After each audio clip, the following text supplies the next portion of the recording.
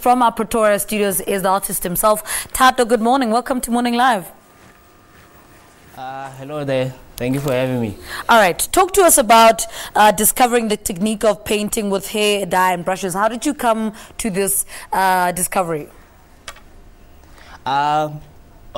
Traditionally, I used oil and acrylic paints to actually create my works. But for this exhibition, I had to come up with something new.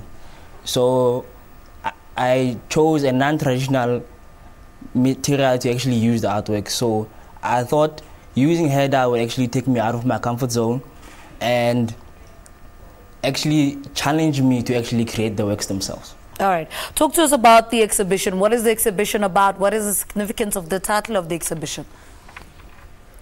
The title of the exhibition is called Dye My Memories.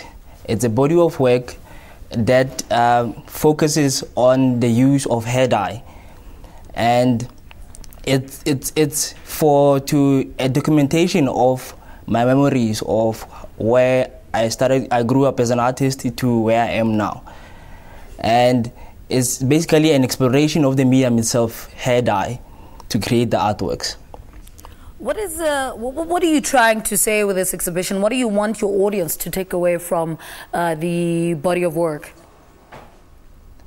I'm trying to tell other artists that do not conform to traditional art making materials to actually create your works.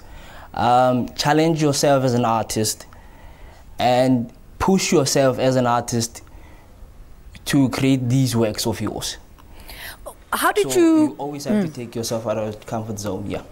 Take us through your relationship with art. Where did this relationship start, and when did it become official, so to speak?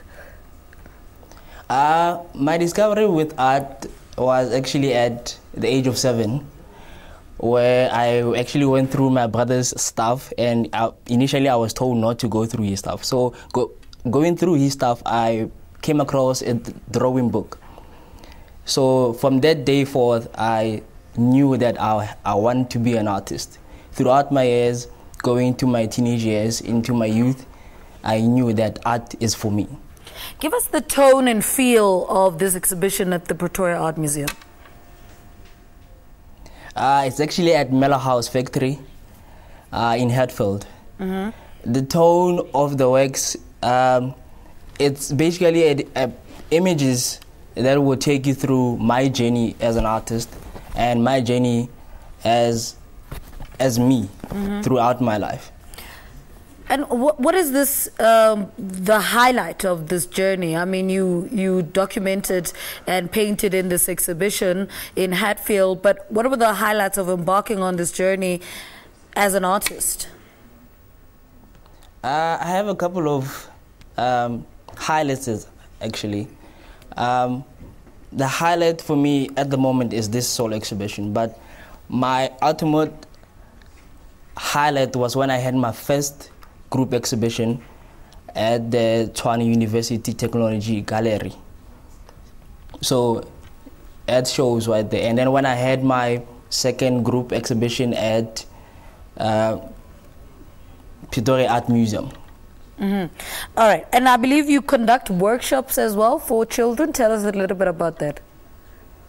Oh yeah, the children's art tile project, I conduct those. I've been doing those for the Pretoria Art Museum, where we take kids throughout the art making processes and to create works with them throughout these workshops. All right. Thato Sebokeng, give us details again of the exhibition. Where and when does it end? The exhibition is at Mela House Factory in Hatfield, house number 1005, Arcadia and Festival Street. The exhibition opens today at 4 p.m. and it will run until the 15th of May. All right, Thato, good luck with the exhibition. Thank you so much for talking to us about his exhibition in Hatfield. It is on, and at the moment, Thato Sebokeng, and he uses hair dye in that exhibition. All right, from Pretoria, let's